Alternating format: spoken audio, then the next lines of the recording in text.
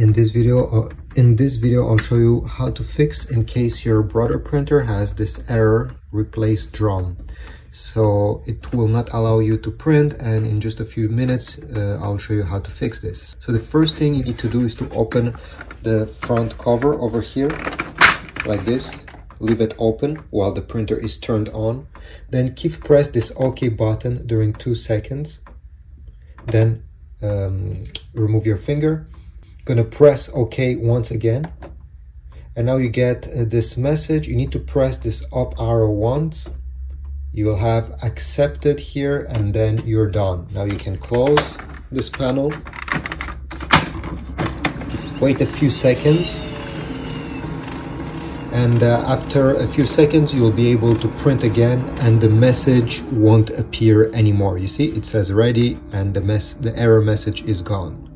So thanks for watching. I hope this was useful. If so, please leave a like, subscribe, and I'll see you in the next video.